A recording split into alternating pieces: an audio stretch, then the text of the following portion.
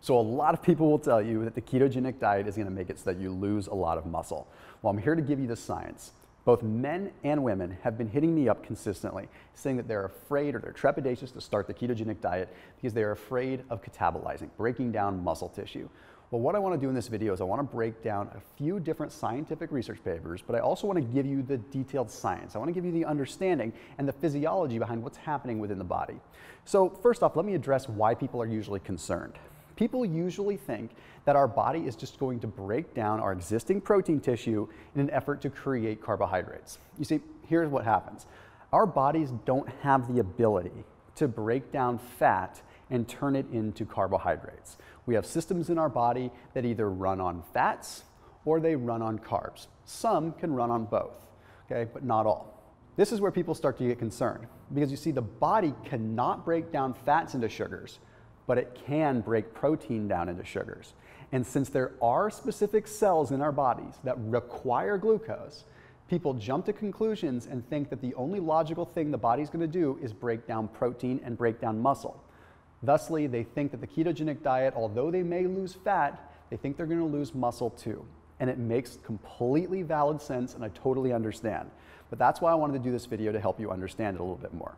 You see, our body always needs a little bit of glucose, no matter what. Okay? Our brain requires a little bit. We have specific cells in the body called erythrocytes that need glucose. We have specific kidney cells, renal cells that need glucose. We'll never be in a state where we don't have glucose at all. Our body will always find a way to have it. But what ends up happening is on the ketogenic diet, when you have enough ketones being produced, meaning you're eating enough fat and your liver's actually producing the ketones, it's producing the fat energy, then what ends up happening is that goes to the tissues that can run on both. Like the brain, for example. The brain can run on fats and glucose.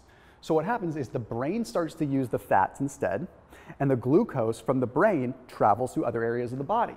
So really, the ketones and the fats displace the glucose. They don't just completely replace, they displace. So now the glucose can go over to the erythrocytes, it can go to the kidney cells, and it can do its job. We don't have to break down muscle tissue to get to that point. We have the glucose already available. It's always going to be there. We will break down a little bit of protein, but it doesn't have to come from muscle. But here's the other really cool thing that happens. Okay, we're going to go back to biology class. You may not even remember this. There's something called the Cori cycle, C-O-R-I. And what ends up happening is after these erythrocytes, after these renal cells, after they end up using this glucose that's been recycled and been displaced, okay, it creates something called lactic acid. Okay, and this lactic acid travels back to the liver and it gets converted back into glucose again. So we have a glucose recycling system that's naturally occurring, so we don't have to consistently be breaking down protein. The only time when we'd start breaking down protein is if we're consuming too much of it at that point in time. Granted, there are many situations where your body will break down muscle too. I mean, we can't just hold on to muscle forever, but I'm not going to really address those in this video. That's for another time. So we have a very powerful way utilizing the Cori cycle to take the glucose that was in one part of the body, move it to another, have a byproduct from it, and create more glucose, all because our ketones are elevated enough. The only time that your protein stores are going to start to get utilized in terms of muscle mass is, again, if you have too much protein coming in or not enough fat coming in to ever create the ketone bodies that we need. But now there's a whole different side of the equation when it comes down to what allows us to preserve our muscle. And that is just the fact that beta-hydroxybutyrate in and of itself, the main ketone body, I know it's a big mouthful to say, but beta-hydroxybutyrate is the main ketone that is created from fats that gives us all the energy in ketosis. It is very powerful at preserving muscle.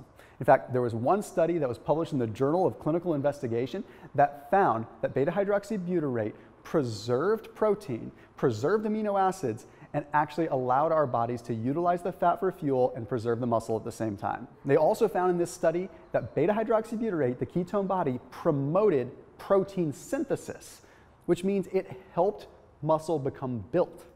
Protein synthesis is where we take the proteins and we actually build muscle with it. Okay, and then it stopped the oxidation of a particular amino acid known as leucine. Leucine is one of the main amino acids that is a constituent of muscle building. If leucine is being broken down, we are catabolic. We're breaking down muscle tissue. But beta-hydroxybutyrate, by being in ketosis in and of itself, you're able to keep that leucine from burning up. It stays there. It stays where it should be, and it keeps your muscles hot and fresh and growing the way we want them to. That's one study. There's actually another study that was published in the Journal of the International Society of Sports Medicine that took a look at a really detailed thing. They took a look at participants that were on a very low-carb ketogenic diet. Okay, we're talking like 20% protein, 5% carbohydrate, and 75% fat, versus a traditional Western diet, 55% carbohydrate, 20% protein, and 25% fat. Okay, and they looked at the difference between the two after going on a specific periodization of weight training over a number of weeks. They wanted to see how much muscle they would lose or gain. So 3 times a week, they put both of these groups through a periodized weight training regime. That was very calculated and very specific. And then at the end of the study, they measured the responses. Well, get this.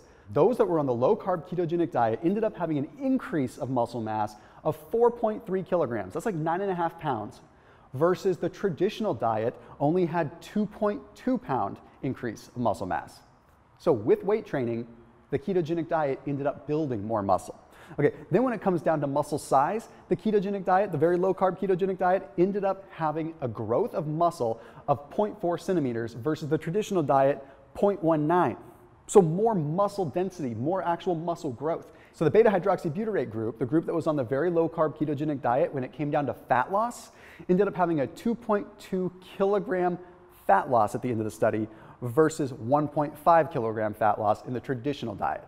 So yes, you burned fat, you not only preserved muscle, but you built muscle while being on the ketogenic diet. Then there's one other cool, interesting thing that's starting to come out, and that's the fact that we have this adrenaline response. Okay, when we look at the adrenaline response in the body, we have a high influx of adrenaline when we're in the ketogenic diet. Why? It simply has to do with the catecholamine response. It's all just a matter of different hormones and different things that are happening. But adrenaline has a very, very anti-catabolic effect.